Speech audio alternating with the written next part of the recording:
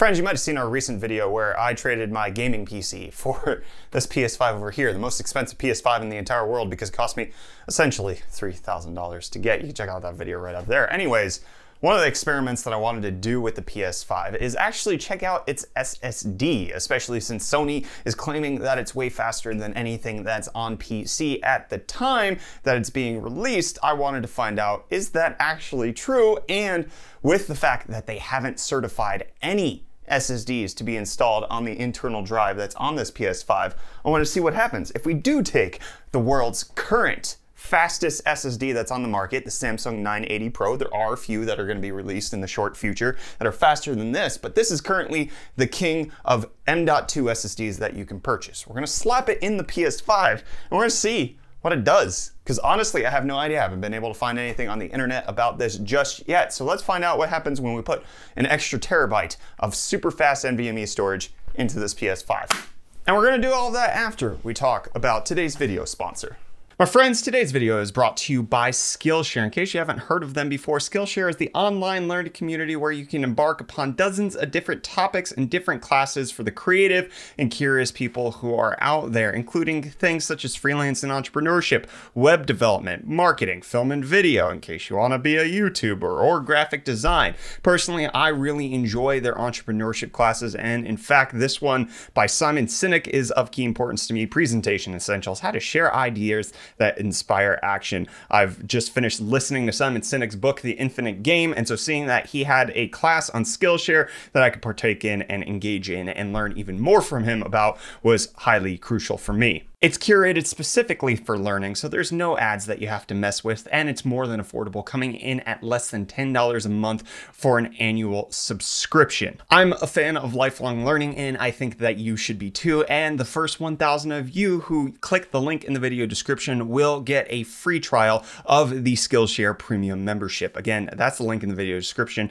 Check them out. Skillshare, learn as much as you possibly can, folks, and do it with Skillshare because it's affordable and great. So this is going to be my first time opening up the PS5. I have watched the tutorial that Sony put out on how to do it, but I think it's probably good if you follow along at home just so you know how to access the SSDs. So as far as I understand, these side panels are attached via clips, which means that they should just technically pop off.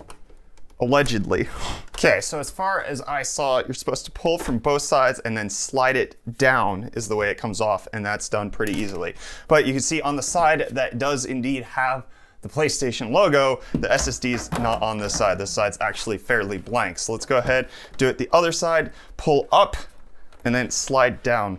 There we go. Grabbing it from the opposite end of the Blu-ray drive, I was able to get it. So there we have it. It's a single Phillips head screwdriver to unlock the extra M.2 SSD that could potentially go in here. So I'm curious how this is going to work with an unofficial, not sanctioned SSD from Sony on this matter. So it has a little ring that comes out that you put over which size you're going to need.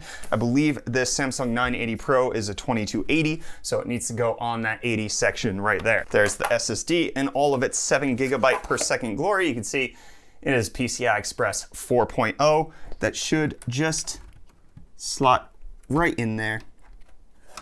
Yep, 2280 is the correct fit. And now it's time to screw it back down.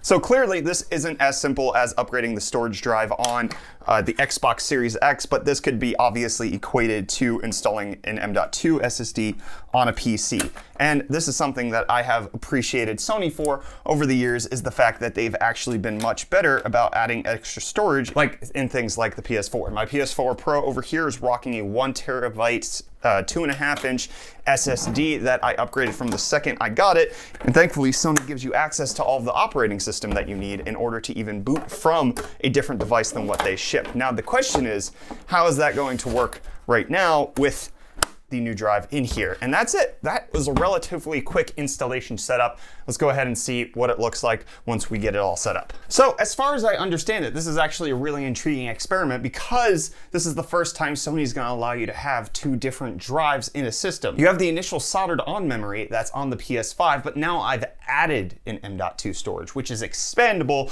whereas previously with a PS4 or PS4 Pro, you would have to get a brand new A module is inserted in the expansion slot. Turn off your PS5, remove the module, and then turn the PS5 back on. Well, that's a bit anticlimactic. Do they not let you do anything if something's installed? Let's try that again. Yeah, that appears to be it. It doesn't want you to install anything into that module for the time being. My guess is that'll come in a later firmware update where you're able to actually put an m.2 drive into the PS5 and it'll actually accept it, because that's not even trying to register or read anything. So I think for now, that's kind of a useless slot. Wow. Okay, well, that's a quick and sudden conclusion to the video. That's all I have to say on the matter. Why don't we go ahead and thank today's video sponsor for helping me finance some of that PS5, because the last video sponsor didn't pay for the full thing. So let's talk about today's. And the first 1,000 of you who click the link in the video description will get a free trial of the Skillshare Premium membership. Again, that's the link in the video description. Check them out, Skillshare. Learn as much as you possibly can, folks, and do it with Skillshare because it's affordable and great. And that's going to be it for this video. Hit the like button if you enjoyed the video. Get subscribed to stay up to date on all of our tech-related content. I'm Brett with the UFD Tech Channel, and I'll see you in the next one. Cheers.